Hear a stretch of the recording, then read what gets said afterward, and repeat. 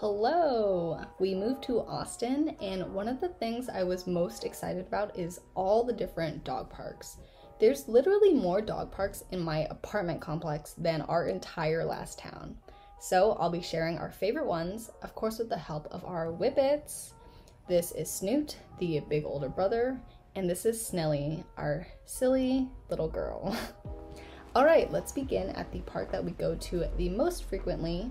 It is a 2-minute walk from our front door, and that's because it's in our apartment complex. It's a beautiful shaded area with tons of trees. Snoot's favorite parks are when there's a lot of interesting terrain, like hills, trees, rocks, and he can kind of explore like he's in a forest. He roams far and wide, but you know, he always comes when he's called. Sometimes I don't know where he goes and he's like out of sight, so recall is really important. Snilly, on the other hand, I feel like doesn't really leave my side much. She'll like check on Snoot to see what he's getting into. But the main thing Snilly loves is playing fetch. Her one singular focus is on this ball. If I don't bring something to fetch with, she doesn't even know what to do with herself. She'll just like stand next to me. But then I'll throw sticks and she loves that too. The funny thing about this park is that because it's sloped, the ball will roll away from her, and then she's literally just playing fetch by herself. And she'll just do that over and over until she's like shaking from panting so hard. Like I mentioned, there's 2 other parks in our complex that's just a couple more minutes walk away. They both also have lots of big rocks to jump onto, different trees to scale, and different levels of elevation. They are all phenomenal. I can't believe we have 3 parks that are walking distance. The only downside is there is a huge pond between them that floods the parks during summer storms. So then we'll drive to our next park. It's actually just a baseball field that I found. There's lots of unofficial dog parks all over the city, and they're usually taken care of by the neighborhood around it. And this one is in a really nice, rich neighborhood that I hope to live in one day. It is fully fenced, which is not always the case with like random fields that you find. And that's just crucial because Snoot and Snilly too have very strong prey drive. They hear a bush rustle or a chip bag blow by and they are after it. They'll try to find any way out, and once they're out, you know, they're gone. The recall is good, but not that good. So I will only take them to fenced-in parks. This park is one of my favorites because look at the grass. It's very difficult to find green grass at all in the dead of Texas summer. And you know, if rich people like Elon Musk can make their hair grow, they can make grass grow. It's just squishy and comfy on their paw pads, and at the speed they're going, it's nice to not have to worry about their paws bleeding from screeching to a stop on like pavement, or even like tan bark and sharp sticks getting stuck in their paw, because that just means less dog park for them. So this next park, even though it's all dirt, it's really cool because there's a massive patch of bamboo and trees right in the middle. It is super dense, great place to explore. Snoot loves to hide from me in there, and I like to hide from Snilly.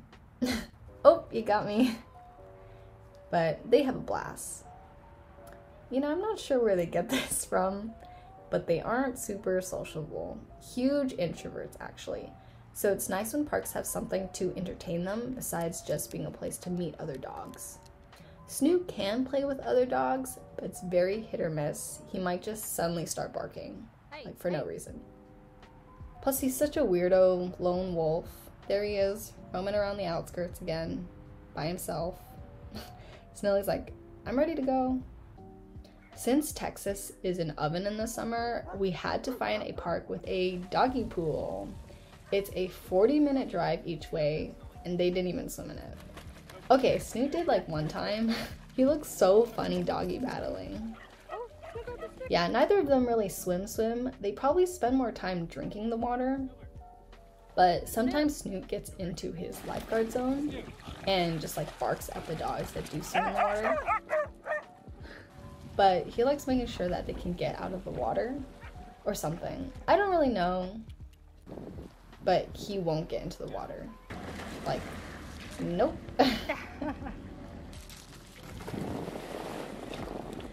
Either way, he's super into helping dogs out of the water, and all the splashing cools him down, especially since it's so hot. He loves it. So energized and excited to go there every time we've been. Here's another neighborhood park, but you get the gist. Snoot checks the fence line, Snilly plays fetch. So I wanted to talk about my experience in general at dog parks. I've actually had a lot of bad incidents where mostly Snoot gets nipped by another dog and then we have to go and get stitches. But we haven't had an injury from another dog for a couple years now. And I think one thing that's helped a lot is working on recall. So when dogs start barking or a fight breaks out, I can just grab his attention and keep it focused on me. Also, if another dog shows any sign of aggression towards mine, I'll just leave.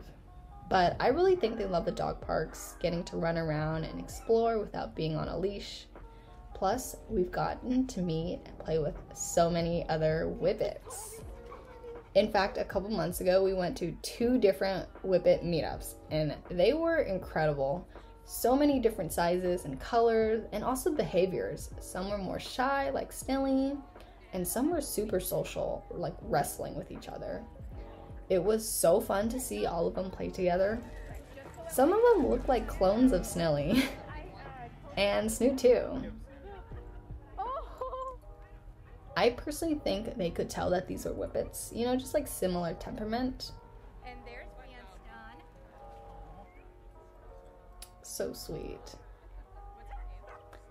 This is actually the only non-free dog park in this video, which is pretty impressive. And that's just because they have like staff dog wranglers to break up any fights and pick up poop. But it was pretty chaotic. So many dogs in a small space and so much rock and dirt kick up from all the running. So the second meetup we did was at a school field. This is another place I found. One time I accidentally showed up while school was in session. But lots of dogs come here. You know, there are so many dogs in Austin, they'll just take over any open field. But yeah, there's so much more space to run like full speed and, you know, more cushion from the grass too. I love doing meetups. I just know my whippets will be safe around other whippets. Plus, it's so nice to chat with fellow owners, hear why they picked this breed, what theirs are like at parks or at home.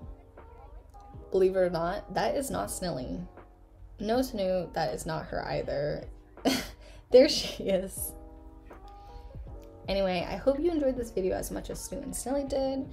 Of course, going to parks is just a small part of their lives, so if you'd like to learn more, man, I've got so many videos. One all about Snoot, one of Snilly as a puppy, one where I show you every minute of their day. But thank you so much for watching this one, and I'll see you next time.